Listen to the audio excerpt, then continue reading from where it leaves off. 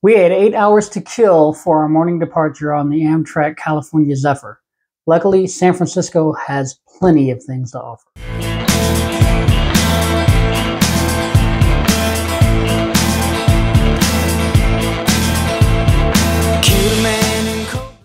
Hey everybody, welcome to the Down the Road Travel Channel. My name is Will Van Winkle.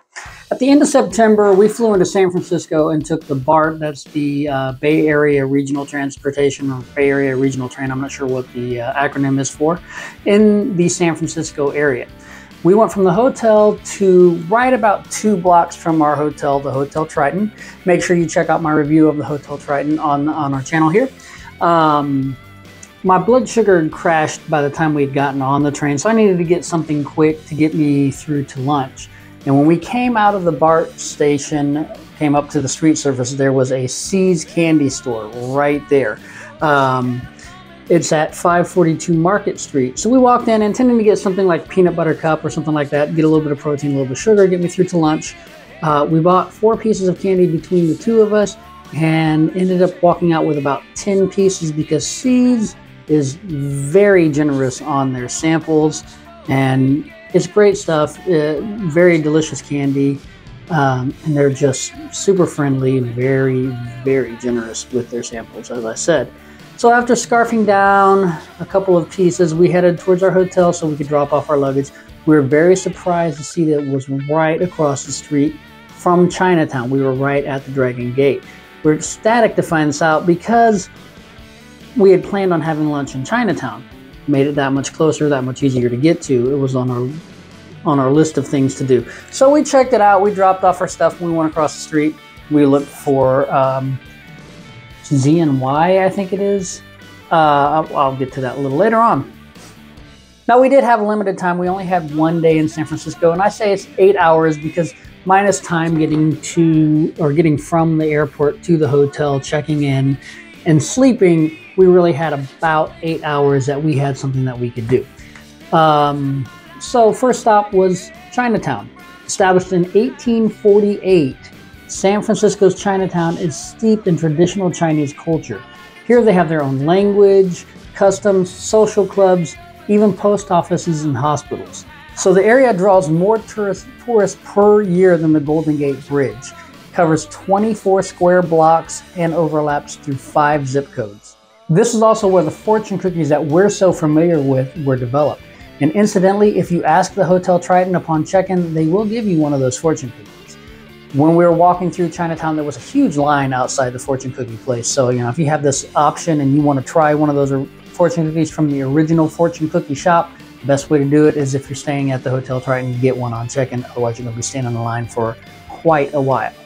The famous Dragon Gate, also known as Chinatown Gate, is located at the Grant Avenue entrance. It's interesting to note that due to overcrowding in Chinatown, the city of San Francisco established other Chinese areas in the city. Yet many of those who live in these areas will still commute to Chinatown to shop and or do business. Now, while the area is no longer strictly Chinese, there is also a Vietnamese area called Little Saigon, about 11 miles away. Chinatown is integrated with many different Asian cultures, but it's so big and so overcrowded that there's just many different little pockets all throughout the city. Chinatown has seen its share of hardship, though. From race riots in 1877, trafficking, smuggling, gambling, prostitution rings spanning from the 1880s through the 1890s, overcrowding, segregation into the 20s, plague from 1899 to 1904, and the complete destruction of the area in 1906 after a major earthquake, which led to the Chinatown fires as well. This resulted in the Asian architecture that you can see today. Originally, the area didn't have the pagodas up on top of the buildings or anything like that, so now it's much more what you would think of when you think of China. So we walked from the hotel along Grant, looking at some of the shops, pagodas atop the buildings, and lanterns strung across the streets, until we reached Jackson Street. Then we made our way about a block, give or take. Remember, my blood sugar was low, so Dana took the lead here, so I don't remember exactly how far it was, but we went to Z&Y Restaurant. It's located at 655 Jackson Street. We grabbed a table and ordered lunch. ZNY is reported as one of the best Chinese restaurants in San Francisco, and it certainly didn't disappoint. We had Kung Pao chicken, spring rolls, and steamed rice. We almost ordered the fried rice, but we figured the flavor profile of the Kung Pao could probably do better with the steamed rice. And I'm glad we did that because the Kung Pao was spicy, not too spicy, but there were many of the spicy chilies in it. So at one point we started to use the rice to restore our palate between bites, keep our tongue from going numb, rather than absorb the amazing sauce that was with it. The place was great, so if you're in the area, be sure to check it out. Let me know what you think in the comments below. From there, we went on a small excursion to look around and see the trolleys, things like that. We didn't get to ride the trolley because it wouldn't have taken us where we wanted to go, and since we had such a limited time there, it wasn't an extra that we wanted to give something up just to ride the trolley. After some minor souvenir purchases in Chinatown, we dropped stuff off at the hotel again and caught bus number 8 down to Fisherman's Wharf. Years ago, I lived in Palo Alto, California, right down the road from San Francisco. I was working for a law firm. The main office was in San Francisco. So I'd been to San Francisco a few times. I also played there at the Green Tortoise Hostel and a couple of house parties. And I'd been to Fisherman's Wharf, but I've been to the Ghirardelli side. I've never been over to the Pier 39 side. And that's the part that most tourists go to. So I didn't even know it was there. I had no idea we were about to go see wild sea lions that had pretty much been living on the boat slips for years.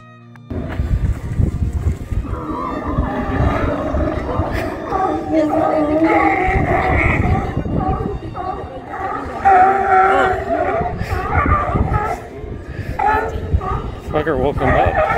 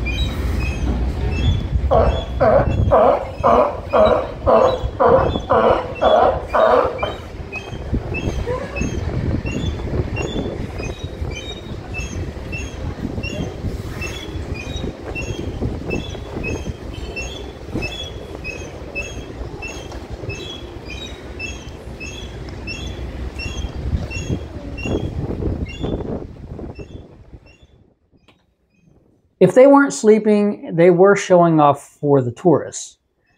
We had great views of Alcatraz in the background and the Golden Gate Bridge, as usual, partially shrouded in fog as well. Fisherman's Wharf was established in 1884 at the foot of Union Street, and it now stretches from Ghirardelli Square to Pier 35, with a couple of streetcars running through it. In about 2010, $15 million was pumped into the area in an effort to revitalize it and bring in money from tourism. And it looks like they did a good job because there were nothing but tourists there. Some food is okay, while some restaurants rely on the view. We ate at Bubba Gump Shrimp Company for the price and for the view. Most stuff is overpriced in the area. Bubba Gump's, although is a chain, it is fairly priced. You'll notice I have no pics of the food. That's because it not only looked horrible, it tasted horrible. I had the shrimp scampi, and I'm not entirely convinced they weren't rubber prop shrimp. The waitress didn't take our order, somebody else did. She didn't bring our order, somebody else did. She checked on the table one time, and after waiting about 20 minutes for the check, it had almost been 40 minutes since we last saw her, I finally went to the hostess stand and had them run my check.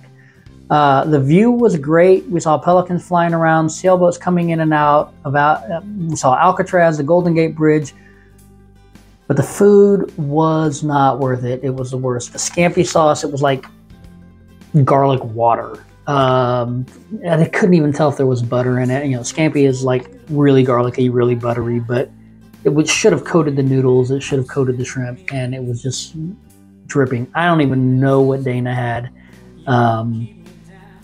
It was just that bad.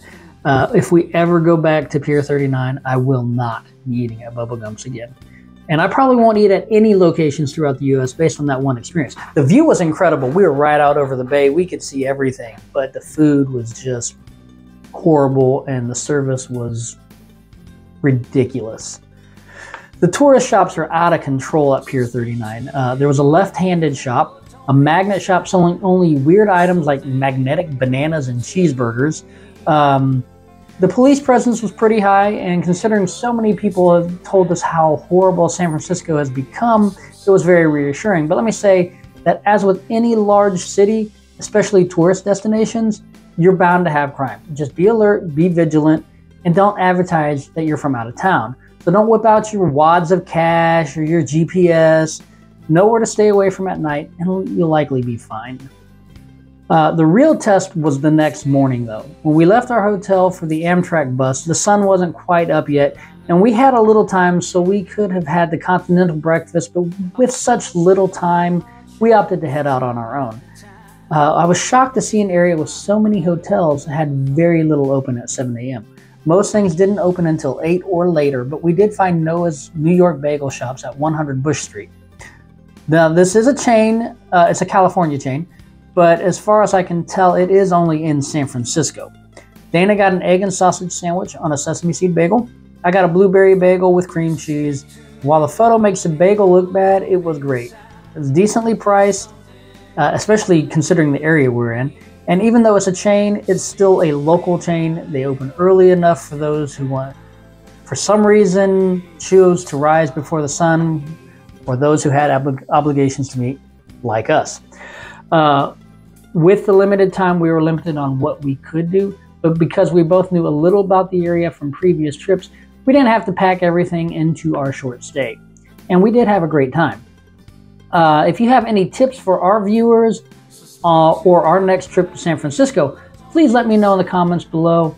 Be sure you subscribe to our channel, and hey, while you're at it, share our videos with friends who might be planning a trip. It could help them.